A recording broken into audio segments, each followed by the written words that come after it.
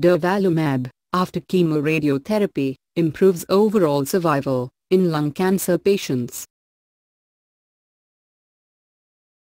Concurrent chemotherapy, that is platinum-based, doublet chemotherapy, administered with definitive dose, radiotherapy is used to treat unresectable, non-small cell lung cancer.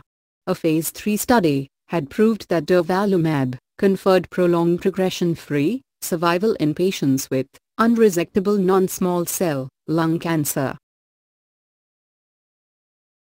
The aim of the study was to evaluate the efficacy of Durvalumab in terms of overall survival in patients with unresectable non-small cell lung cancer who did not have disease progression after undergoing concurrent chemoradiotherapy.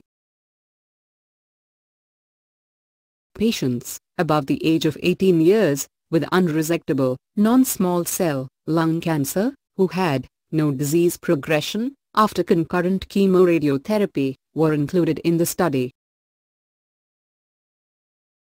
Patients with previous or active autoimmune disease or had a history of primary immunodeficiency were not included in the study.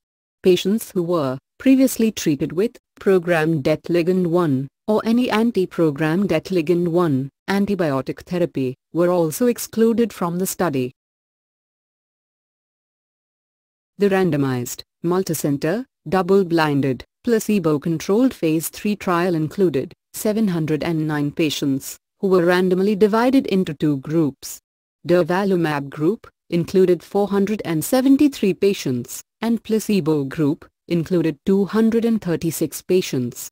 The median follow-up duration of the study was 25.2 months. The overall survival and progression-free survival were measured at 24 months. The rate of overall survival at 12 months was also measured. The median overall survival rate at 24 months was significantly higher for the Durvalumab group as compared to the placebo group.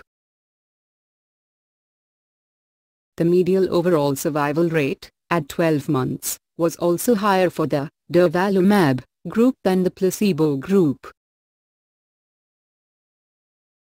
The results of the study concluded that Durvalumab is effective in prolonging overall survival in patients with unresectable non-small cell lung cancer who did not have disease progression after undergoing concurrent chemoradiotherapy.